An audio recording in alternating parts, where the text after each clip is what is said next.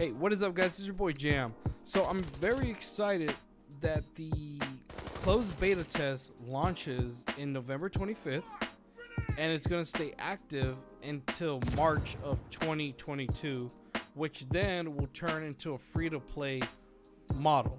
And for you to get into the closed beta test, you can either buy a CBT pack, or if you're a veteran, then you're automatically put into the CBT closed beta test.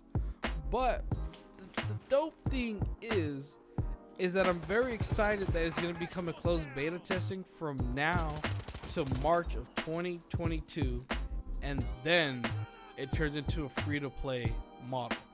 So really, you're buying your way into a closed beta test. You're going to be able to play World War III from November 25th all the way to March of 2022, and then it becomes into a free-to-play model. So if you do not want to pay for the CBT, you can just wait to March of 2022. Me personally, I just can't wait to play it. That means everybody that purchases a CBT pack or is a veteran will be able to play in the closed beta test, and servers are gonna be filled up.